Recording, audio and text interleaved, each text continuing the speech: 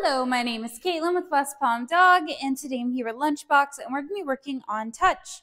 Now, today is Lunchbox's first day of training, and so we're keeping everything nice and positive by working on touch. Now, touch, the objective is that I just want Lunchbox to tap my hand, and then he's going to receive a treat. Like I said, we're keeping everything super positive because it's his first day of not only daycare, but first day of training with someone new. So we want to start building a relationship with him very easily. So Lunchbox, touch. Yes, good boy. And you see, I'm waiting until he's all the way over and taps my hand. I don't want to give him the treat any sooner, otherwise he'll start distancing himself. Lunchbox, touch. Yes, good boy. Very nice. And what I like about Lunchbox is that he's actually offering to keep that close proximity. As you'll notice, he's actually sitting in front of me.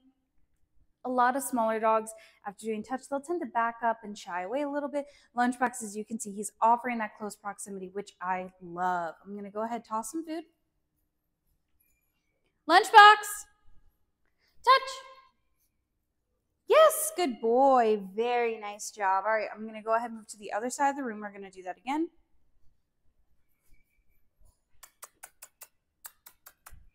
Hey, boop, boop, boop, boop. Move this a little bit.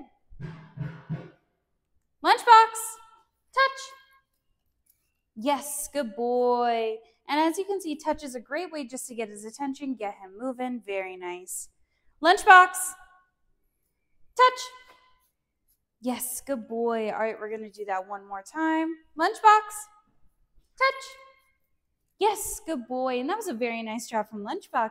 As you can see, he's walking over to me. He's tapping my hand. I love how confident he is. I love how willing he is to accept food.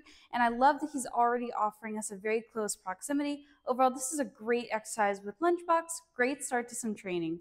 Good job, Lunchbox. Very nice. Come on, bud. Good job.